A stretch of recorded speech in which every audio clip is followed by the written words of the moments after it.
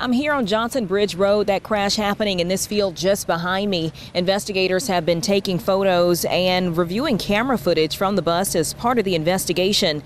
Parents of the students on board hoping for answers soon. Investigators say 9 kids and 2 adults were rushed to the hospital after school bus driver Carol Barnes lost control, flipping the bus Tuesday morning.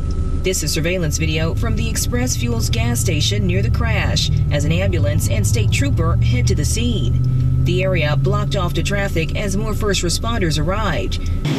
Sean Cole, who works inside the Express Fuels, says parents showed up wondering if their kids were okay. But all the parents ended up just standing here kind of crying and unknowing of what happened to their kids. They tried to rush down to actually get to their children on the bus. The REACT team from the police department wouldn't let anyone through, so this was about as close as you could get.